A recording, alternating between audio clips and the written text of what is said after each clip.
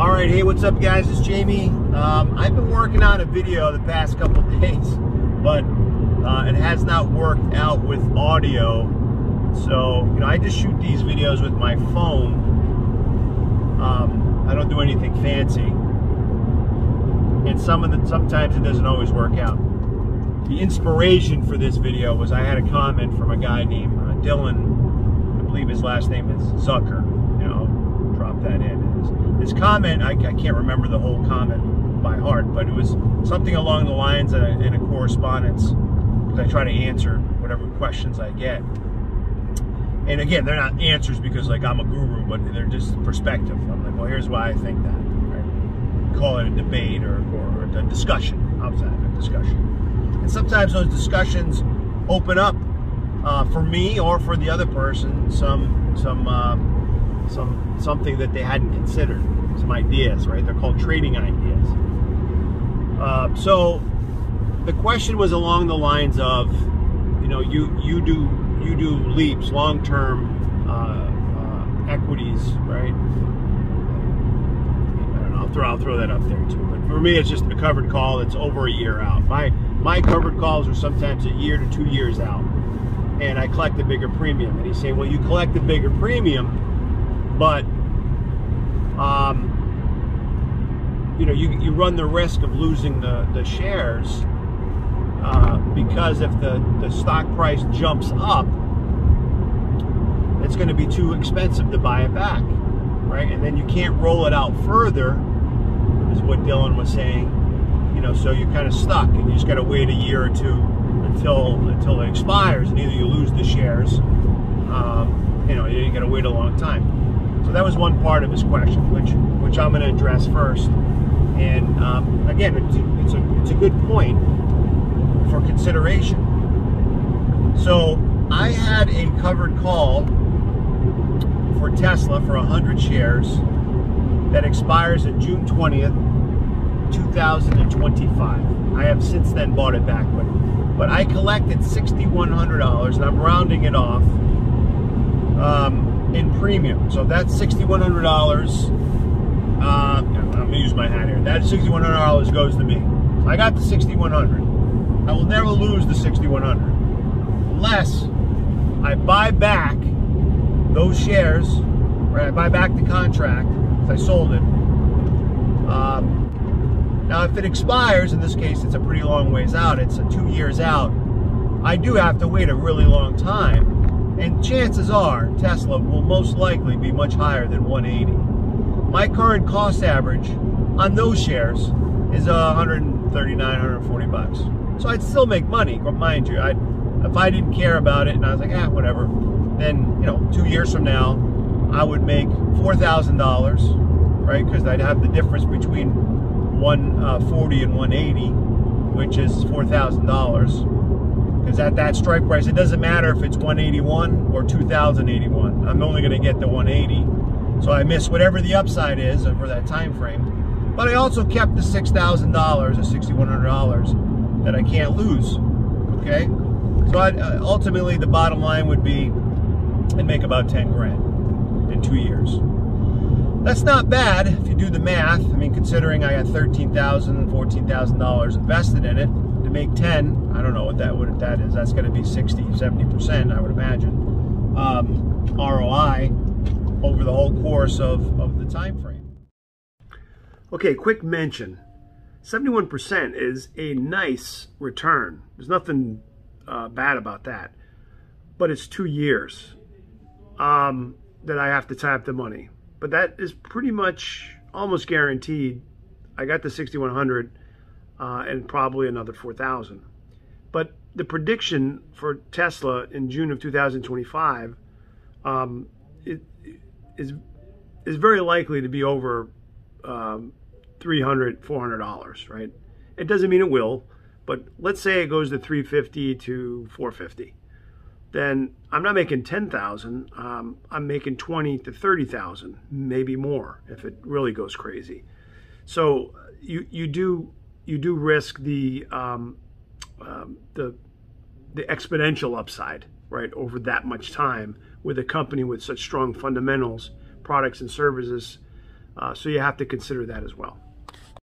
Okay, but that's not why I trade those. I'm looking for a short-term gain. So my hope is that it would drop lower, the premium would drop lower before 2 years.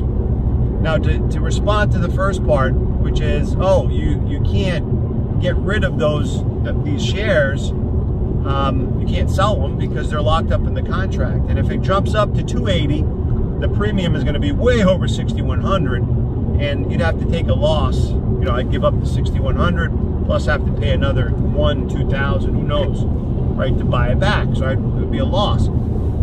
Keep in mind, the stock price has gone up. So even though I would essentially be losing money to buy it back, if I bought back those shares, the share price is higher.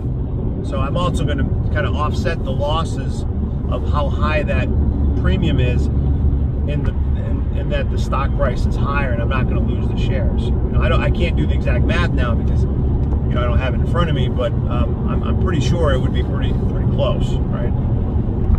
But again, that's not what you want to do. You're trying to make a profit, but this is just in case it happens. And you know, what now? You know, what do I do now that that's happened? You can always have a strategy, a plan. I think it's a good idea to at least have as much of it mapped out as possible. So I'm not too worried about it because I'm only doing it. The premium is so much higher that if it does drop, I am going to make a bigger gain. Like meaning if the premium price, if the stock price falls, the premium price falls greater. You know, it's a greater percentage, not percentage, but it's a greater amount from 6,000 versus if I took a $500 premium. A 1 month premium, by the way, averages anywhere from 800, I want to say, to $1,000. Like meaning if you did the same strike price 1 month out, I think you'd make about, let's say, $1,000, right? So right around $1,000, which still not bad. You could do that every month, right? For the whole year. You know, that's $12,000. But you run the same risk of losing the shares, I think, on a shorter deadline.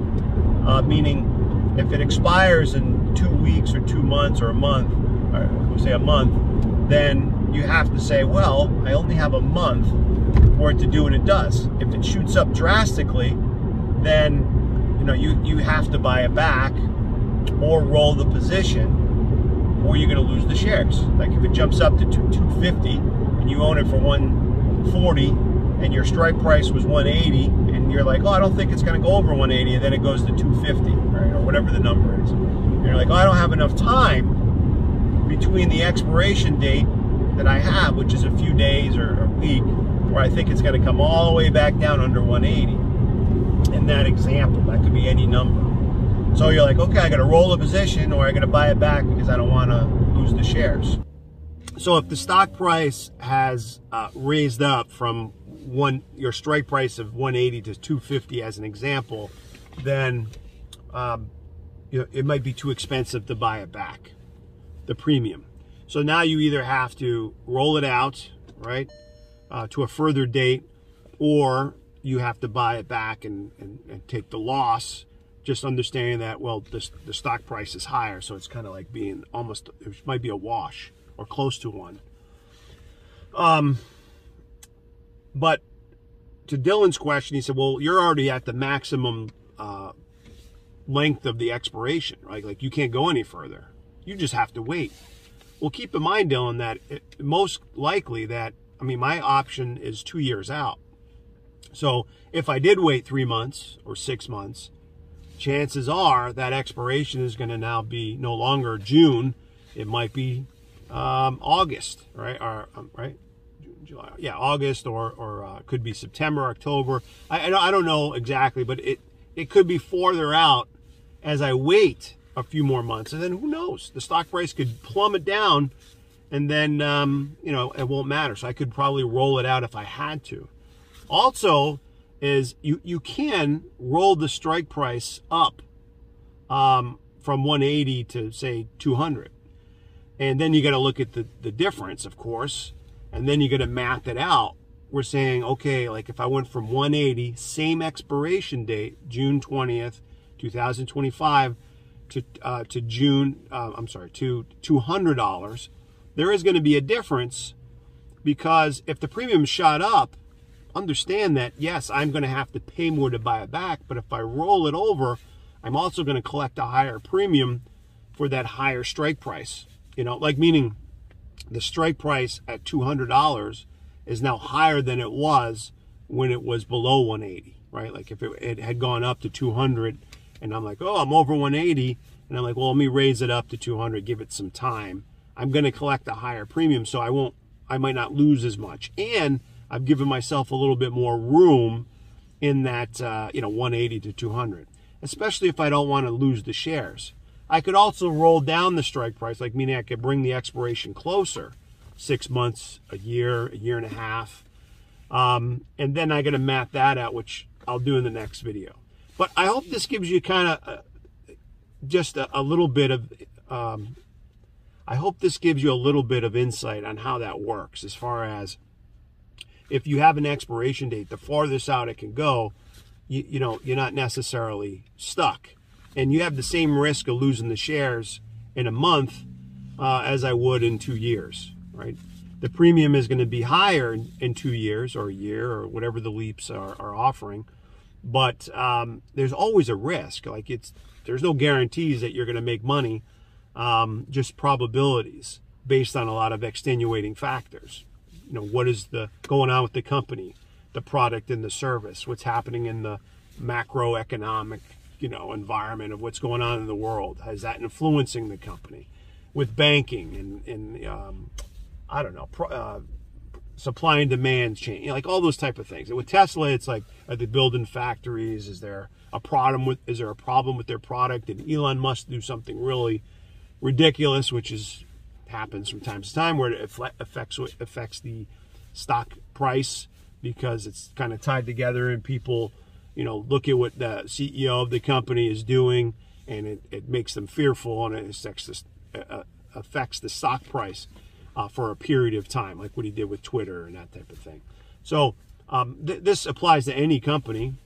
But let's say the Cybertruck comes out early, and then it's killing it, and they reduce the cost, and they increase the mileage of the range of how far it can go, and they develop a plane. It's an electric plane, and the robots are driving the cars, and FSD. Like, there's so many things that could happen that could drastically drive the price up or drastically drive the price down, that you're just kind of looking at the volatility day to day, week to week, and saying, like, okay, I collected this premium of $6,100 that I don't intend to keep in this case, but if there is some extreme volatility, hopefully, in most cases for me, if it's dropped and I collect $200 to $2,000, it gives me a better chance over that week or two to maybe get the percent. Like, if I did a $1,000 1 month out expiration date, the chances of me collecting 50% of that, right, making $500 is probably not as likely if I have a $6,000 premium that I don't intend to keep, that if it drops, I'll make that same $500 faster. You know what I'm saying?